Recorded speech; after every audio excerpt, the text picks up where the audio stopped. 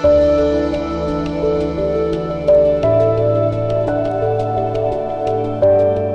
everyone, I'm Dr. Kornberg with Southeast Veterinary Neurology, and today I want to walk you through one very specific and easily overlooked possible cause of vestibular symptoms in pets.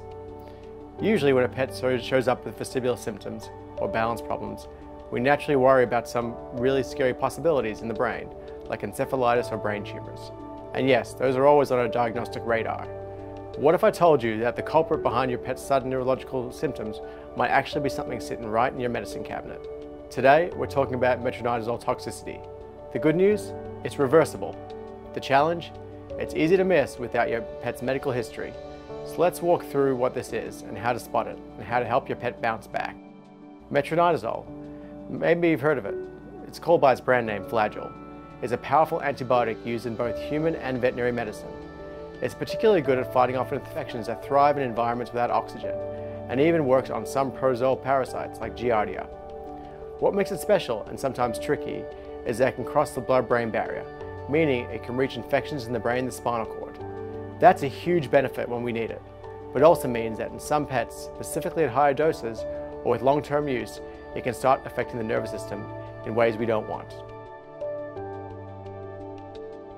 Vestibular symptoms from metronidazole toxicity usually appear with high doses or prolonged use, but they've also been seen with normal or even low doses in sensitive pets. If you notice any of these signs in your pets, contact a veterinarian right away.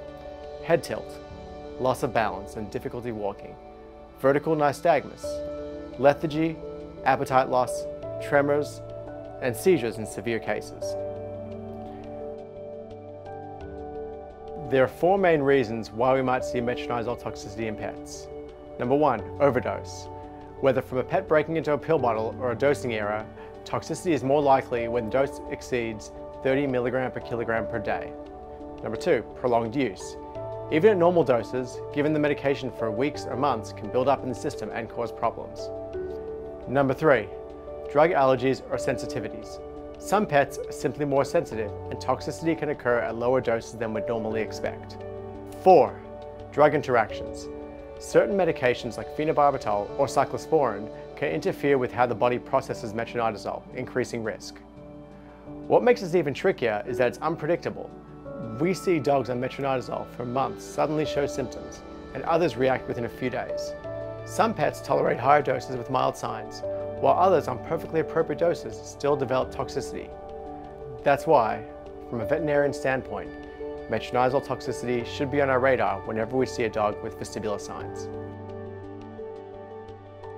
In some cases, we might do an MRI or a cerebrospinal fluid analysis to look for elevated protein levels and rule out other causes like stroke, encephalitis, or brain tumors. But sometimes, the best and least invasive approach is to stop the metronidazole altogether and treat for suspected toxicity to see if your pet improves. If the suspicion is correct, things should be markedly better within a few days.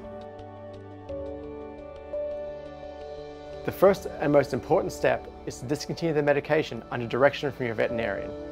From there, treatment is supportive and focused on helping your pet recover. Supportive treatment may include intravenous fluids with nutrients and electrolytes may be given to keep your pet hydrated and to help flush the system. Medication may be given to speed up recovery. Diazepam, also known as Valium, is used to treat anxiety, muscle spasms, and seizures.